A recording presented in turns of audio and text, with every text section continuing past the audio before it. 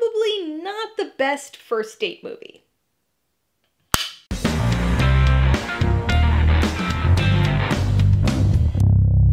Hey everybody, welcome to Mainly Movies. As part of my coverage of the 2023 Sundance Film Festival, today I'm going to be talking about the 2023 psychological thriller dark comedy, Cat Person, which will be released in theaters on October 6th.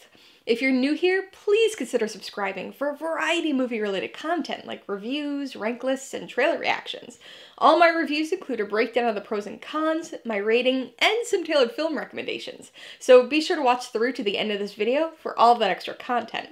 Cat Person stars Emilia Jones, Nicholas Braun, and Geraldine Viswanathan, and was directed by Susanna Fogel. Based on Kristen Rupenian's 2017 short story of the same name, it tells the story of 20-year-old Margot, who begins a relationship with the much older Robert. It's always a bit of a challenge when you encounter a film that's intentionally uncomfortable. Sometimes it almost feels like self-sabotage on the part of the movie, because why would audiences want to subject themselves to something that causes discomfort?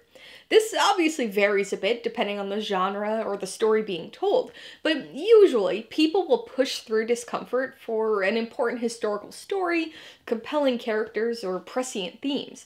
But aside from certain subgenres of horror, uncomfortable movies are rarely perceived as enjoyable or entertaining. So when you come across a movie that manages to entertain while also delivering some of the most cringe-inducing, audience-groaning sequences of the year, it's a bit unexpected. What isn't unexpected, though, is that a movie like that would be divisive. And Cat Person is just that. A movie that's bound to be one of the most divisive films of the year. Cat Person approaches a modern story with modern sensibilities and style. This is very much a millennial and older Gen Z focused story, but that isn't to say it's a film that won't strike a chord with other generations. Like so many other movies, it's a film about dating and a relationship. Each generation has had its share of movies that explore the then current state of dating, and Cat Person tackles the modern dating scene in an interesting way. As it tells its story, it maintains a unique tonal balancing act. Some of the time, it feels like a quirky rom-com with big doses of awkwardness and cringy relationship fails. At other times, though, it's a highly creepy and stressful thriller. It's a little clumsy with its tonal transitions as it goes back and forth, and it loses its nuance with a very over-the-top third act, but the tonal dichotomy worked for me. Now, it's not unusual for a film to blend together or mash up genres and tones, but awkward rom-com and creepy thriller don't really seem like a natural fit. However, Cat Person does it to make a point. It highlights how your initial reading of a situation can influence your overall perception of what's happening. If things seem comfortable and non-threatening, then we usually perceive something favorably. But if there's a sense of doubt or discomfort, then we perceive it negatively. It really all comes down to how something's presented. For example, many scenarios and interactions that we regard as romantic and cute in lighthearted rom-coms come across as creepy and unsettling in other film genres, or in real life. And so Cat Person explores that cute, creepy balance, and how different generations and different genders perceive it. As I mentioned before, Cat Person is a frequently uncomfortable film. There's some super cringy stuff here. Not in the movie's cringy kind of way, but rather scenarios that occur unfold in very cringe-inducing, secondhand embarrassment kind of ways. The relationship at the center of this movie is almost unbearably awkward. Texting scenarios, things that certain characters say, some of the most awkward, cringy moments of intimacy put to film. The audience at my Sundance screening were groaning in awkward discomfort at many parts of this movie. But is it just a case of bad chemistry and awkward miscommunication, or is it something more sinister? Which brings us back to that cute, creepy, rom-com or thriller perception dichotomy. The third act of this film, which strays from the plot of the short story, does solidly plant this film in one of those two categories. It's a big escalation that doesn't really fit with everything that came before, and feels a bit sudden, but it wasn't enough to ruin or damage the movie for me. When watching a movie premiering at a film festival, you never really know what to expect from it. But I've gotta say that I didn't anticipate Cat Person to be as relatable of a story as it is. Barring the over-the-top third act, of course. Some of the relatable stuff is relatively benign. These two characters meet at a movie theater and bond over film.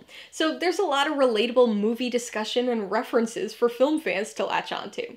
But a lot of the less than benign stuff is unfortunately relatable as well.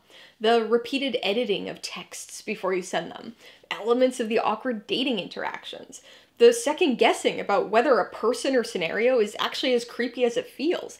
Nearly all of the internal monologue scenarios that Margot goes through over the course of the film. Obviously, I can only approach this relatability aspect of the story from a female perspective, but there's a lot more reality and truth to much of the story than I think most of us will want to admit. And this is a film that certainly holds a mirror up to the audience, and forces us to see at least shades of ourselves in these characters. Alright, let's talk about the pros and cons. Pro number one is the relatability. Given how uncomfortable much of the film is, relatability might seem like a weird thing to put on the pro side in this case, but it's a movie that's gonna strike a chord with people. Whether you like it or not, most of us probably leaning on the not side, you're gonna see aspects of yourself in these characters. In talking to other critics at Sundance, and even just in listening to people in the lobby after the screening, it seems like the vast majority of women in attendance had experienced aspects of the story in their real lives. Whether we're talking the awkward dating interactions, the internal monologue components, or whatever, there was this undeniable aura of relatability, frequently expressed during the screening as collective knowing groans. The second pro is the tonal blend. I have a feeling this could end up on the con side for some, because the execution is a bit clumsy towards the end, but it's solidly in the pros for me because of what it accomplishes with its blend. For much of the story, Cat Person bounces back and forth between being an awkward, cringy rom-com and a creepy thriller. With the unique depictions of Margot's running internal monologue, we see how various scenarios and interactions can get put through different perceptive lenses. Are these just the benign actions of an awkward guy who can't pick up on social cues and whose only ideas of romance come from Harrison Ford movies? Or are these the actions of a creepy and potentially dangerous person? It's a confusing gray area for much of the movie, as in real life, and the film forces us to acknowledge how our often movie-influenced perceptions of romance might come across a bit differently in real life. On the con side, the biggest issue is the third act. Even at Sundance, it seemed like detractors of the film pointed to the third act as this monolithically movie-ruining thing.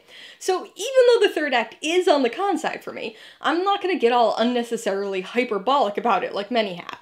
The third act escalates in an over-the-top manner that doesn't perfectly align with the story that came before, but it does make for an exciting cinematic climax to a movie that, for much of its runtime, was constantly playing with our nerves.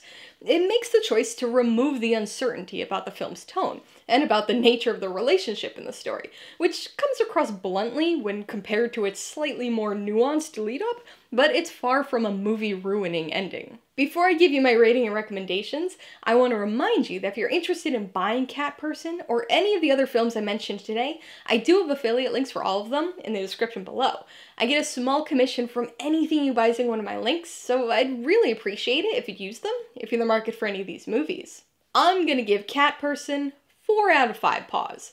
It's an entertaining but incredibly stressful and uncomfortable depiction of the fears and challenges of modern dating. The third act is a little jarring, and the intentional cringiness of what comes before might be too much for some people, but this is the type of film that any woman will surely be able to identify with. I would recommend Cat Person to people interested in a thriller that deconstructs the difficulties of modern dating. Its themes have been addressed in other recent films, but if you want a dash of dark humor and don't mind sitting through some awkward dating scenarios, this might strike a chord with you. However, if you're somebody who's uncomfortable with seeing less than perfect parts of yourself reflected back at you through a film's characters, this might be one that'll upset you. Perhaps in different ways, depending on which side of this relationship you identify with. If you liked Cat Person, I would recommend Promising Young Woman, another film that hones in on modern dating interactions and themes of consent. This movie takes a slightly more revenge thriller route with its plot. It's still got its fair share of uncomfortable moments, but it's another one of those rare movies that manages to be entertaining in spite of the discomfort. If you want another story about the darker side of modern app-based dating, you should check out Fresh.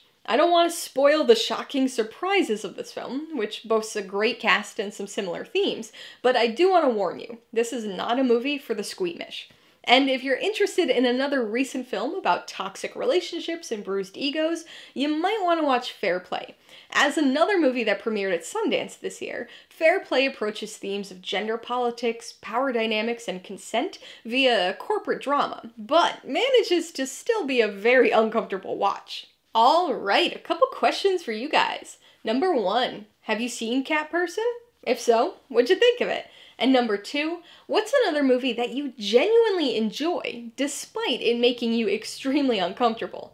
Be sure to leave your answers in the comments below, so we can get a discussion going. Alright, so if you got some enjoyment, insight, or information on this review, I'd appreciate it if you'd hit that like button, and if you haven't done so already, please hit subscribe while you're at it to see more videos like this.